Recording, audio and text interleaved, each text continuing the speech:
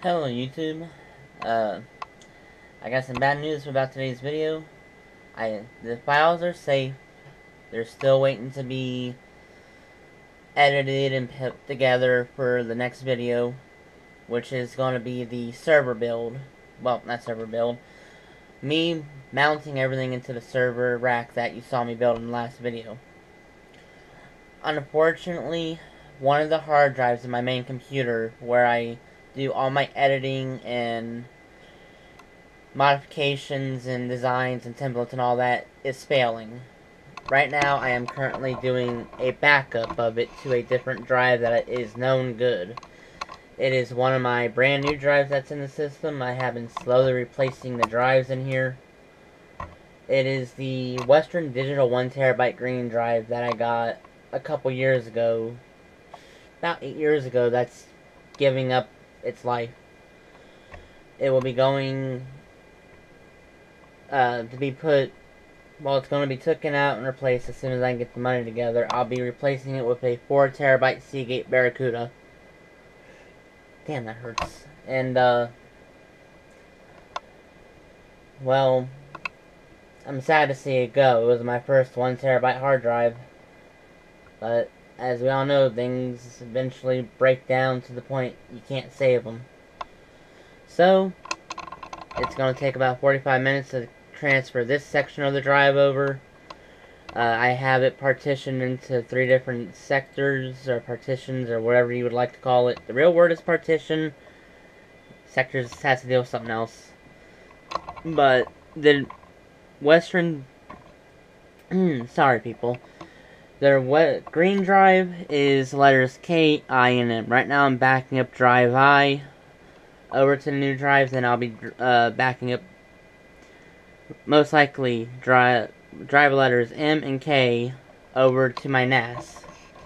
It is premature. I had originally planned on upgrading all the drives in NAS and then backing everything up, but, well, bring this over here so you can see it. It is just in too bad a shape right now. It's hitting really high numbers, in my opinion. This drive, fortunately, which is another 1TB, it is also Hitachi, is starting to go bad.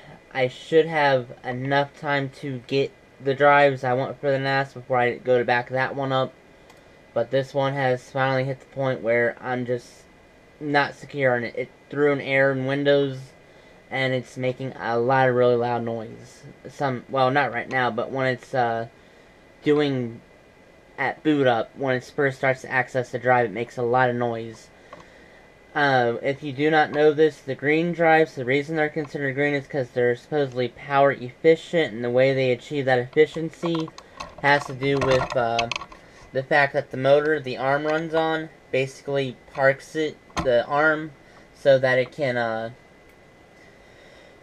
basically not have to run.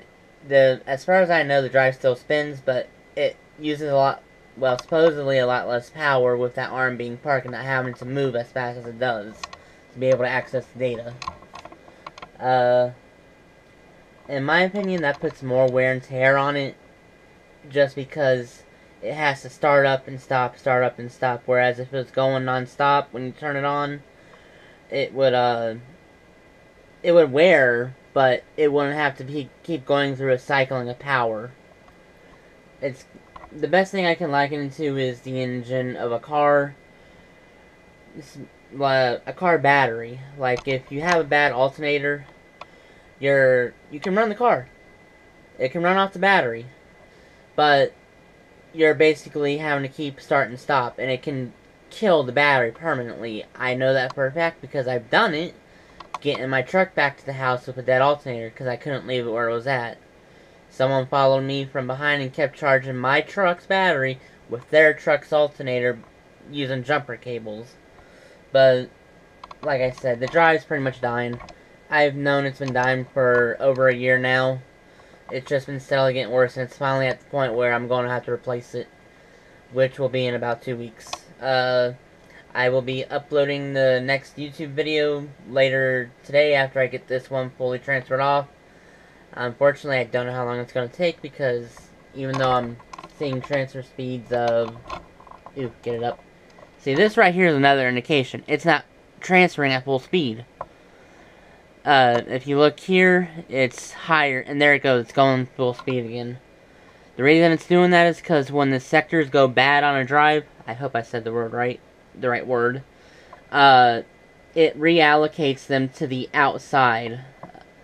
Imagine a circle, if you will. The way a hard drive spin reads is like similar to a CD. It's in a spiral. And, well, that's the best analogy I can think of. So when a section of said spiral is damaged, it will know that, and it will reallocate it to a section on the outside that is not mapped. It will remap said outside section so that it can still have access to the data. And as you can see, it's going up and down on the speed. The reason it's going down is because it's having to move the arm to the outer rim of the platters to access the data. And when it starts speeding up, it's going back to where the tracks are supposed to be. So, unfortunately, I don't know how long this transfer is going to take, people.